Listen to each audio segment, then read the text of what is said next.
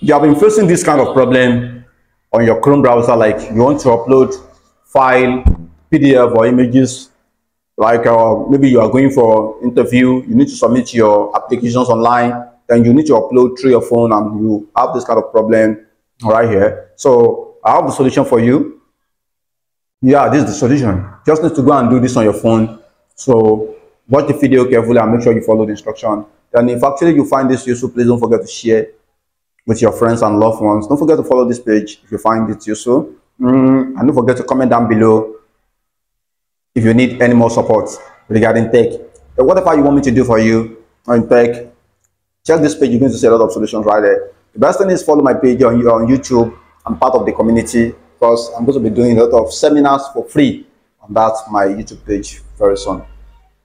You upload to my Chrome browser and you're going to see, if you click on the image like this, you can see it down here, like it says unable to, you can see it, unable to upload due to previous memory. So, okay guys, so I'm going to show you the solution. Stay with that and see just in a minute. What you need to do if you want to solve this problem for you to just go to your settings. So, you're going to type developer in your search bar. So, you're going to search developer. Oh, come on. In many occasions, things like this will happen to you if you type developer to your search bar like this. It will say that no result found. Don't worry. Don't worry. All you need to do is to just like go back and go to your about phone or anywhere that you are going to see your own phone build number.